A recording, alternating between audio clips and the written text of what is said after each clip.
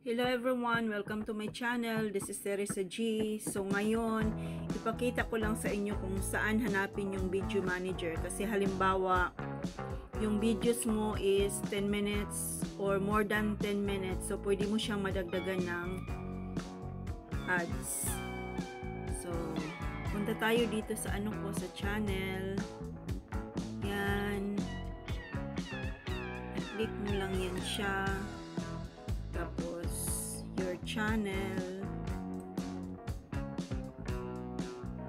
Tapos, punta ka sa customize channel. I-click mo yan. I-click mo ang customize channel. Customize channel. Tapos, punta ka sa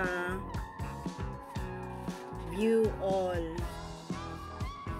Kasi like, every time parang gina-change ni YouTube yung settings. Kasi before iba yung saan mo makita yung video manager. Ngayon dito na naman tayo. Bago na naman itong settings ni YT. So i-click mo ang view all.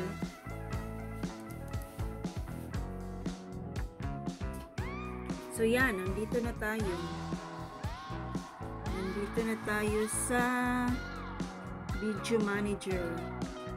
Yan, i-click mo ang video manager.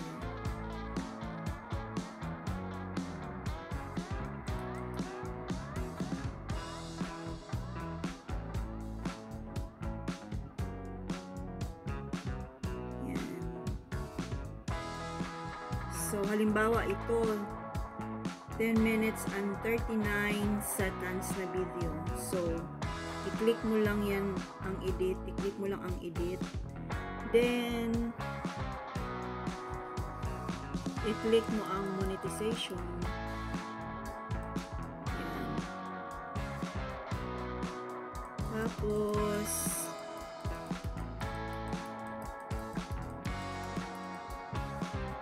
dyan, pwede ka mag-add ng additional ads o multiple ads sa video mo if your video is more than 10 minutes. Kaya yan siya. Kasi the last month, like I think it's first week of May, na bago na naman ang setting ni YT. Kaya hinanap ko talaga to kung saan ko makita ang video manager na naman. Kasi importante ito siya kung yung video mo is more than 10 minutes. Kasi pwede mo dagdagan ng ads yung video mo. So, kung hindi mo makita ang video manager, hindi ka makadagdag ng ads. Kaya, yan lang. So, back to YouTube Studio na tayo.